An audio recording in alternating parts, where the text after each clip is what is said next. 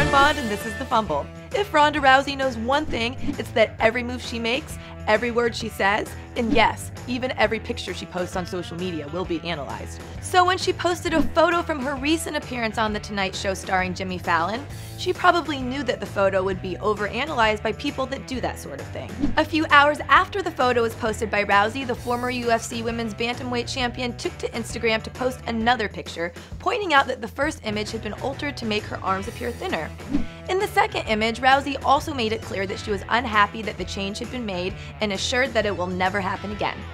Rousey has been under the microscope, especially on social media, since the minute she walked into the UFC and was awarded the UFC Women's Bantamweight title by UFC President Dana White in December 2012 after the UFC absorbed Strikeforce, where Rousey has been champion. Rousey recently spoke about that fact, telling MMA Junkie that she no longer looks at social media. "I don't want to look at articles, I don't look at tags, I don't look at comments," said Rousey. "People on the internet are mostly evil and I don't want to accept any of that negativity. I just use social media to put information out there, but I don't really use it to receive it because people are cruel with that access." I'm sorry, Rhonda. You gotta watch out for cyberbullies. For more sports news, visit us at obsev.com/sports.